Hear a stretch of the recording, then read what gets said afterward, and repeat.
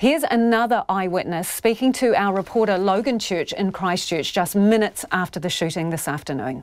We was praying, and there's one guy here. We hear like a kind of bang in the masjid. After that, we don't know what we thought it's electric fault. And after that, we just another maybe less than half minute. We still hearing the same sound. It's like machine gun. So we all run away. We jump. Some of them jump from the window. Some of them he just stuck in there and being shot by that guy. He's wearing black and helmet. And I just jump from the window. I go in the back of the masjid, and I just hold there until the machine gun stop. While I'm there, I just calling 111, and I was with them in the phone, which they was hearing the machine gun as well.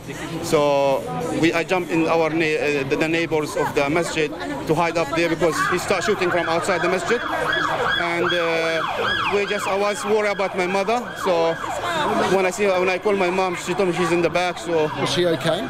She's here. There's your mother. Oh no, and you're okay. And you've got blood on your hands. I have the guy of that lady. He been shot in his back, in his back of his leg.